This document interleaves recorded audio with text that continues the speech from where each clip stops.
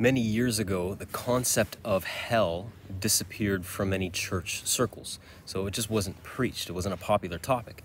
And probably because it's not pleasant to talk about. But what happened as an ironic result is that with the disappearance of hell, the concept of heaven also disappeared. A big thrust in contemporary preaching was then focused on issues of social justice.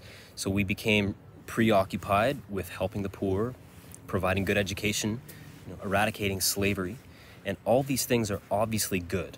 Not one of them is bad. But the gospel is not primarily a recipe for doing good things here on this earth.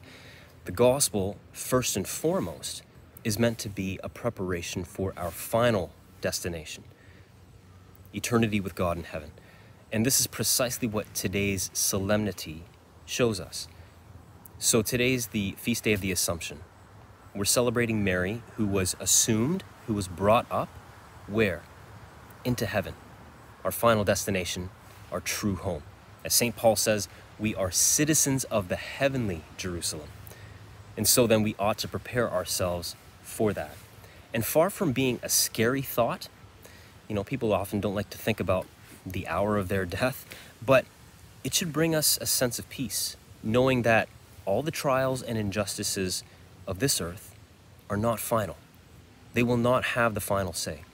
So today, on this great feast of the Assumption, let's just take a moment to put our lives into perspective of the big picture. Our time here on earth is simply a journey. It's a segue to heaven, our eternal home. And we ask the Blessed Virgin Mary to protect us as we make preparations for our final arrival there.